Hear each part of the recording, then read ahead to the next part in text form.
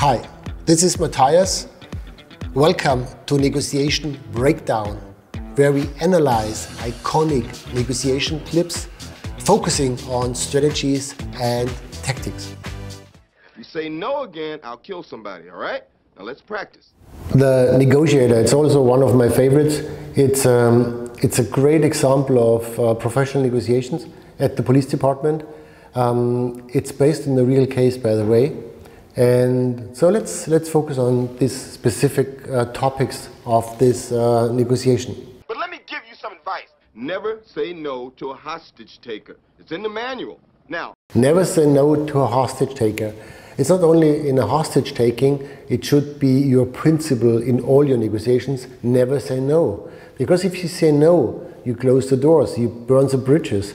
There is no room for negotiation anymore. Never say no. That's one of the most important principles in negotiations. Are you going to tell me no again? No, I'm not. No, wrong answer. Are you going to tell me no again?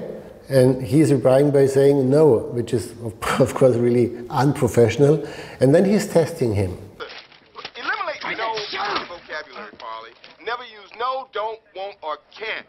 All right? It eliminates options. Don't, want, or can't. So in a negotiation, it's very important. We never say what we don't want to do. We never say we can't reduce the price. We never say we can't increase the price. We never say we can't accept this offer. We never say we can't accept these terms and conditions. We always say what we can do, which is always, there are always options, there are always opportunities. So we never say no, and we never say what we don't want to do. It eliminates options. The only option... Exactly.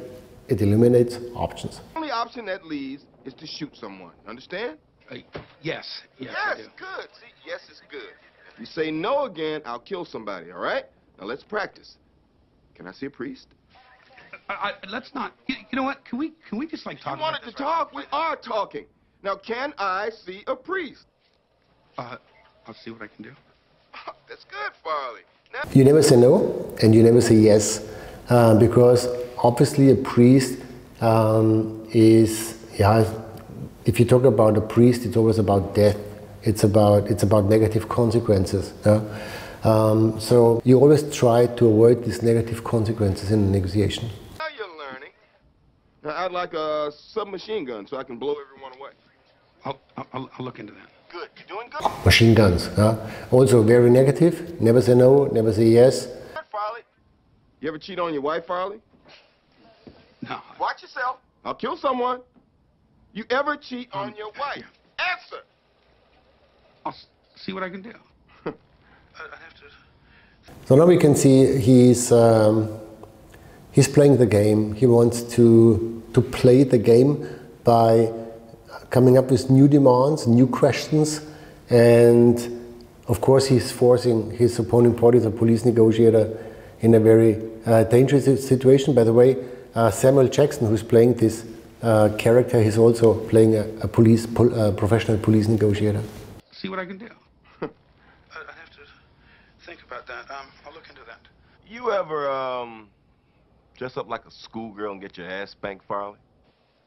Danny, look. Okay, all I want to do is just talk to you. I am talking now. Did you or did you not ever dress up like a schoolgirl and get your ass spanked? Well, we are talking. Talking doesn't mean we are negotiating. If you're in a negotiation, you should use this word. We negotiate, not talking. Talking, it's like a discussion. It's like exchanging ideas. A negotiation is very serious. I have to look into that, Danny. Oh, Jesus, Farley, nothing against you dressing up like a little girl, but I didn't know that about you, Farley. Danny, this is really, really unproductive. Unproductive? You're right. It is. So It is unproductive. Accusing Samuel Jackson is also not very smart, because if you're accusing someone, they need to go against you. tell me a joke, Farley. You know any jokes? No. No! You just cost someone their life, Farley. Game over. Shots fired. Okay, very dramatic. It's a very clear consequence about saying no. So in summary, we never say no in a negotiation. We never say yes. We never say what we don't want to do. We always talk about common interests. We always talk about options, about challenges, opportunities. We always negotiate the future, not the past. This is why it's so important that we never say no and that we never say what we don't want to do. We are always positive and we are always focusing on the future. Thank you for watching.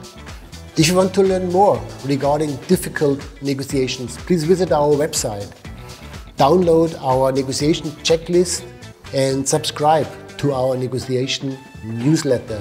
Thank you again.